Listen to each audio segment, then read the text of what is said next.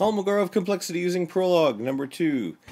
This is also continuing the Deconstructing Dembski series. Okay, first thing what we want to do is we want to go over the solution set to homework in number 3. Actually, it was the second homework I've given. I don't know why I can't count, but just in case you're wondering. So, but first of all, let's go to the honor roll. Hey! Macho, macho, macho man, yeah. I got to be a macho. I got to be a macho, macho. Again, I was just completely amazed at how many people actually submitted homework for this.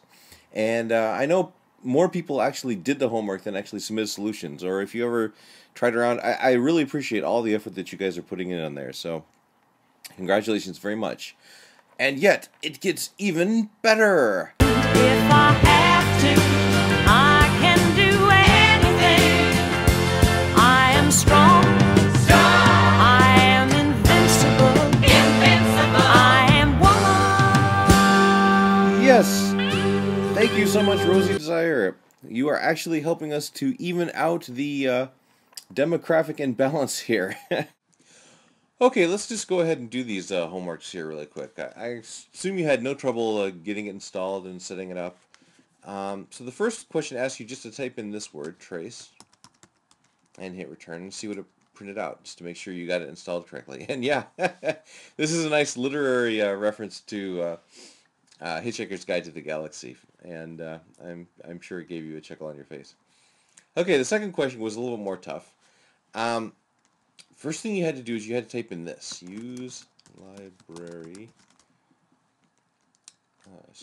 Use module. I can't type. Library. CLPR. Okay, this was the most mysterious thing. You really had to just take this one on faith. Right? But once you've typed it in, you can do some cool stuff. Okay, so the first part of the question asks you to solve this set of equations. We had x plus y equals 2.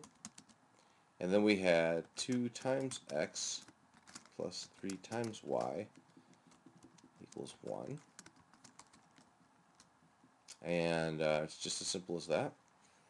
And the second part asks you to solve this set of equations. Equals 4 x minus y equals 2. And that's it. Okay, so common mistakes. If you do, say, lowercase x here, you get an error. Because this isn't a variable. This is a variable. The other one is not a variable, okay? Also, multiplication isn't implicit, okay? This isn't going to work, right? You have to actually explicitly put in these stars here for times when you're using Prolog, and then it will work. Okay? So that's basically all the homework questions.